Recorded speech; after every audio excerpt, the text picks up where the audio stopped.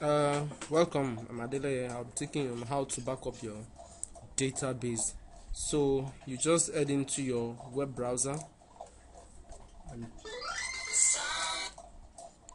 in your web browser you type localhost or the name of your website slash phpmyadmin.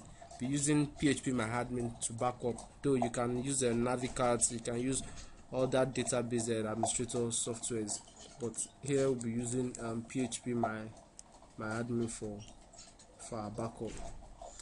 So we just wait for some while for it to load up. Taking okay. Here you enter your username and your password and you click on go.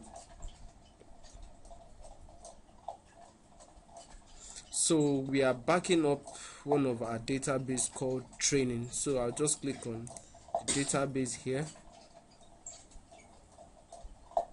and you can see all our tables and all what we can't afford to to have this destroyed. So we just click on check all, and on here you can under this drop down you click on export.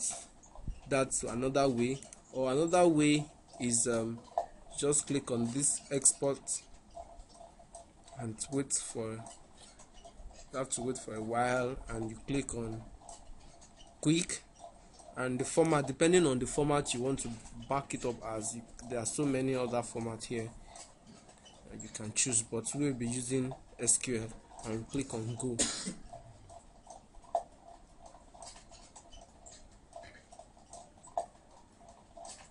Okay, now it's asking me to save my database, so I'll choose a place where I can actually remember. So I'll be choosing desktop and I'll give it whatever name I want.